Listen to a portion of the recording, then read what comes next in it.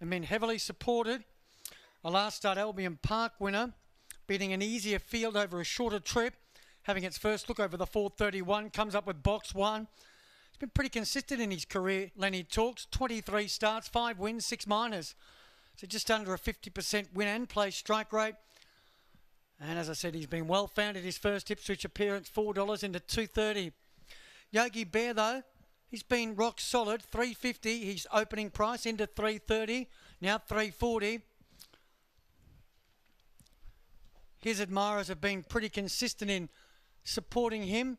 $8.50 for both Spring Noir and Little Bit Foxy. Spring Noir's drift a little bit Foxy's firm, $13 into $8.50 at odds.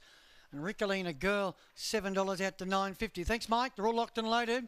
Lenny Talks has been heavily found here. The favourite at $2.40 fixed. First leg of the treble set to go.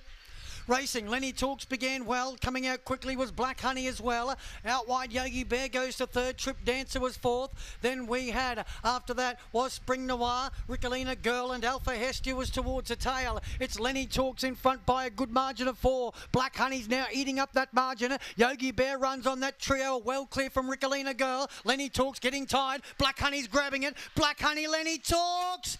Oh, bob of the head. I'll have a go and say Black Honey a nose to Lenny Talks, but it could go either way. Third, Yogi Bear, and fourth will be Rickalina Girl. Then Trip Dancer, Spring Noir, Little Bit Foxy, and Alpha Hestia in a 25 and 30 chase. It's a photo.